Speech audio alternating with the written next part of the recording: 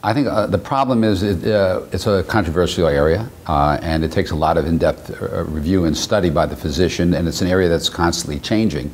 And to be honest with you, a lot of day-to-day physicians haven't kept up with that bulk of information.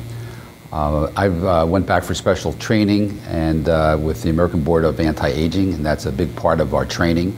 So I would say you can go online to the American Academy of Anti-Aging and find a board-certified anti-aging specialist in your area would definitely know about how to treat this issue.